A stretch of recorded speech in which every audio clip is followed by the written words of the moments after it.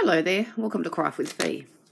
So this week marks the halfway mark in the 12 weeks of Christmas stitch along.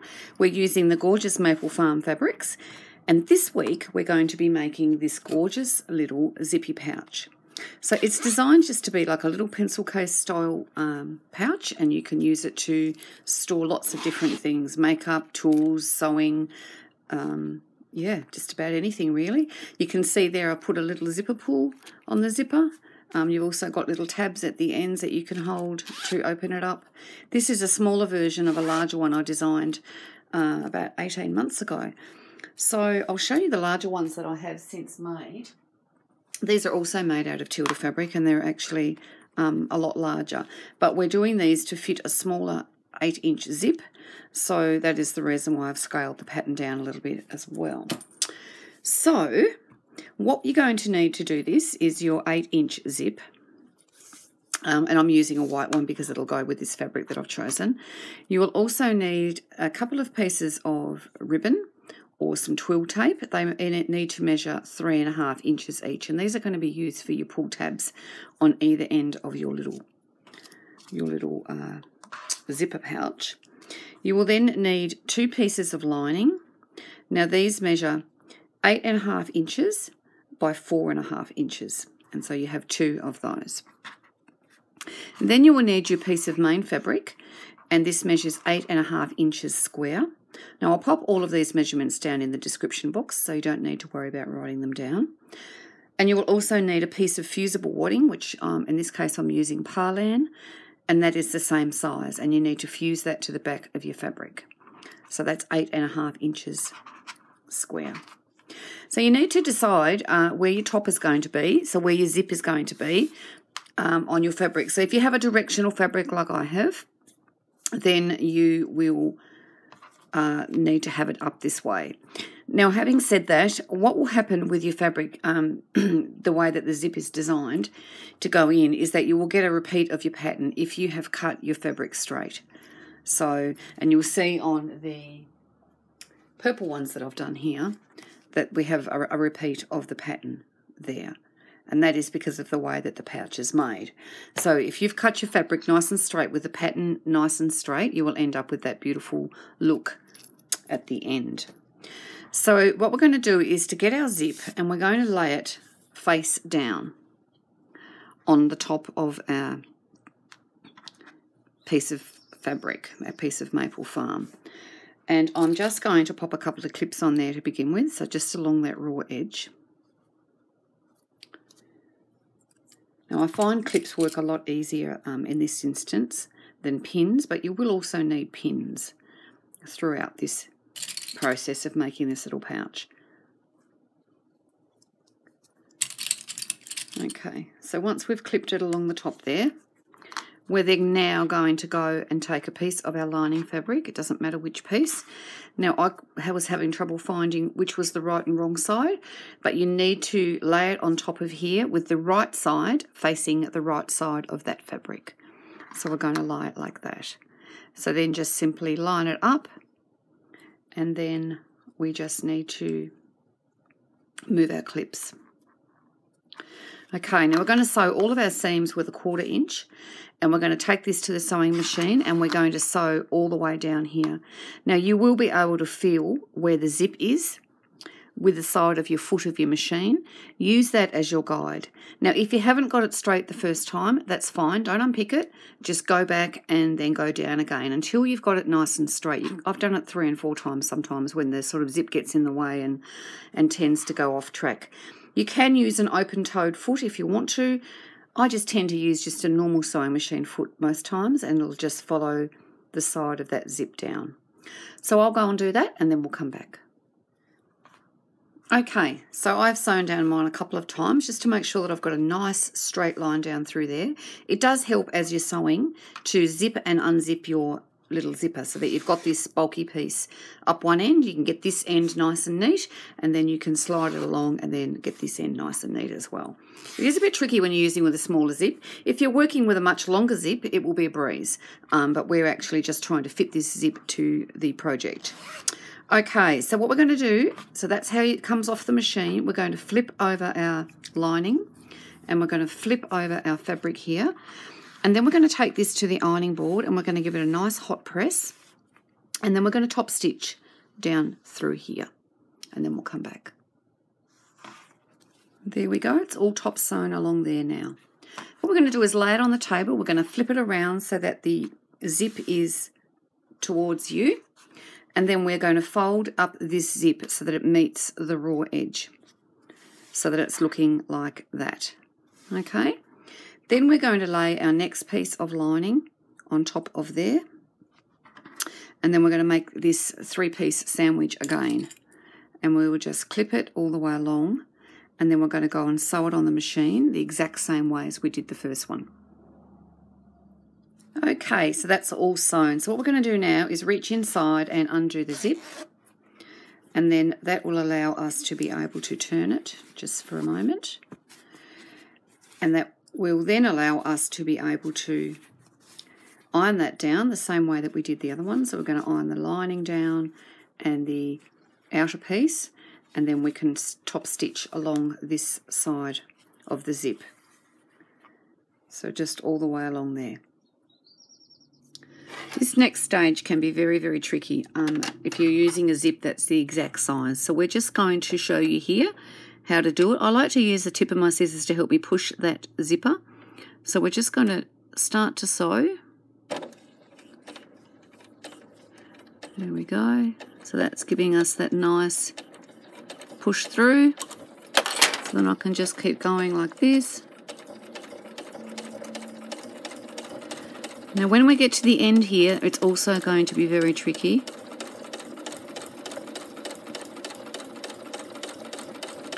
Go nice and slow so you get a nice even straight stitch. Okay, so this is where it starts to get tricky. So we just need to keep pulling that up like this so that we've got a nice clear way with our zip.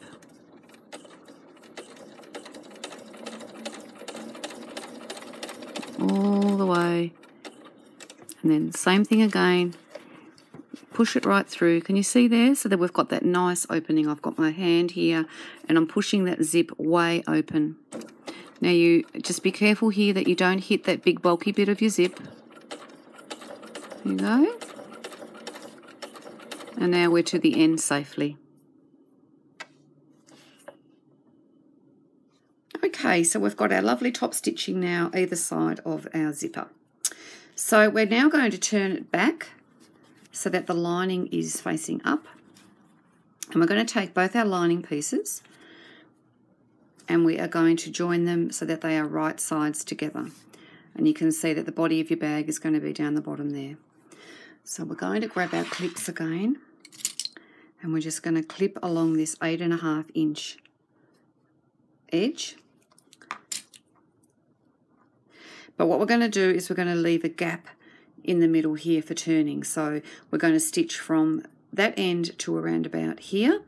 Then we're going to leave around about a 2.5 inch gap in the middle, and then we're going to stitch on the other end here as well. So go and do that and then we'll come back. Okay, so that's our lining stitch there. So now we're getting to the point where we're going to need pins. So you need to fold your little bag so that the lining and the outer are going to be meeting like so. So the zip is actually going to meet the area where you've just sewn your lining. But before we do that, we need to put in place our pieces of tie or pull ribbon, I should say, a little zipper pull things on the ends. So that's going to lay flat against your zip. So if you can see in there, I've folded it. I'm not going to have, this is a printed ribbon, but I'm going to have the actual pink side showing up. So I've got it folded so that the two raw edges of my little tab are going to be there against the raw edge, around about in the same line as your fabric. And we're going to pop a pin in it. Now I like to pop the pin way down low so that there's no chance that my sewing machine is going to hit it, but it's actually going to hold it there so that it's in the seam. So then we can get this all lined up. So as I said, the best way is to line up your lining, your bit of lining there, with the zip, and that will make sure that you're nice and straight. So then we'll just pop our clips up there like that. And then we're going to sew along the edge here.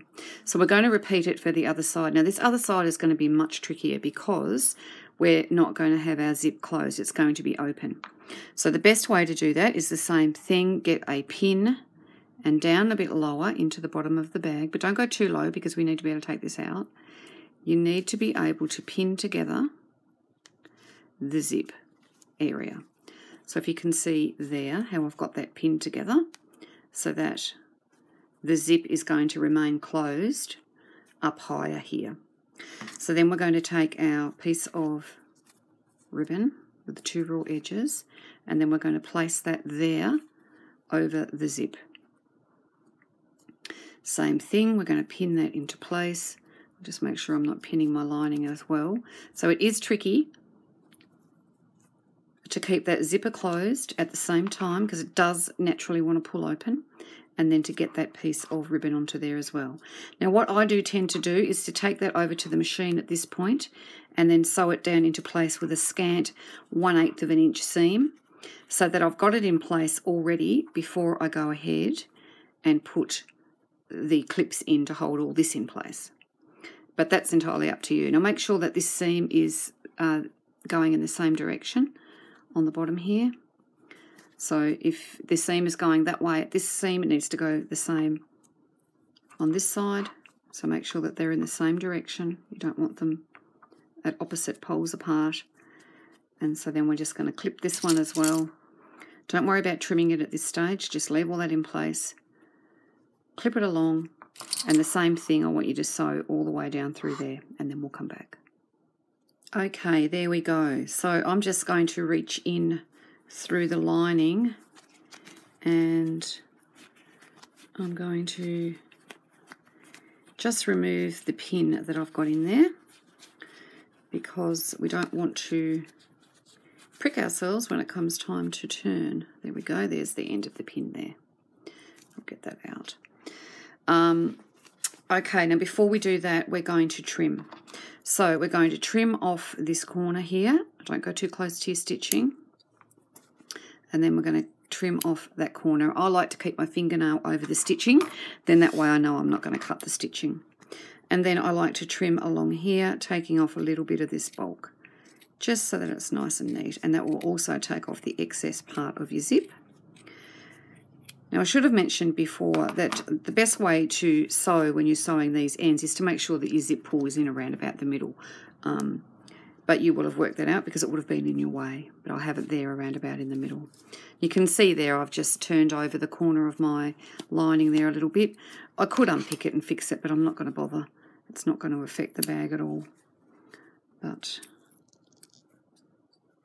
these things happen sometimes. Okay, so we're just going to trim this one here.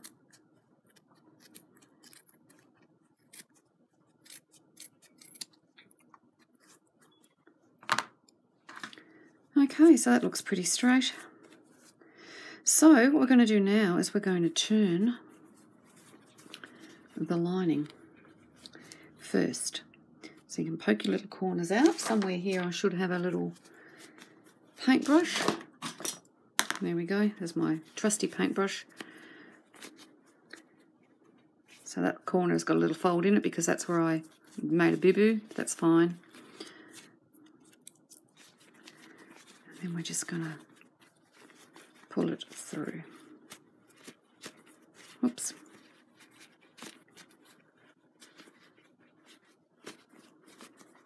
There we go. So just poke those corners through. Oops, wrong side. Now before we go any further, what we're going to do is take this over to the ironing board. Get rid of all those little loose threads. I'm going to take it over to the ironing board and we're going to iron this little opening here so it's nice and neat. We're going to iron those seams down, then we're going to take it to the machine and stitch it down. Okay, that's the lining fixed up there. So what we're going to do now is we're going to pop our finger in and we're going to open up the bag with the zip. And then we're just going to pop it through to the right side. 4 corners. use your little pokey tool, get those corners out, lovely right angles. Because you've cut some of the bulk off, they'll be beautiful, nice and perfect. And then you just close your zip up and you have a beautiful little pouch. Isn't it adorable? So easy. Now the trickiest part, of course, is because you're using a zip that's almost the correct measurement that you need. To make it easier on yourself, if you have a longer zip, most definitely use it. Then you can just chop it back. That will make it easier. But we are teaching you how to pop in a zip with the exact size that you need at this point. But obviously, yeah, a longer zip will make your task so much easier. Now you can pop a little zipper pull on your zip there. I have a container of them here, so lots of choices here for me. What will we put on it? Not a cat. I'll put cats on everything. We won't put a cat this time. Maybe we'll put that gorgeous little flower. How about that? And so these are called zipper pulls, if you want to look for them on the internet. And you just hook it onto your zip like that. There you go. That's your beautiful little zippy pouch. So I hope that you've enjoyed making this today. Don't forget, if you do complete this week's challenge, to make sure that you take a photo, pop it in the Tilda Lovers group on Facebook, and we'll draw 2 prizes again the following Sunday. So thank you for staying this long with me. If you like this video, give it a thumbs up. Don't forget to subscribe to my channel, and I'll see you on the next one. Bye for now.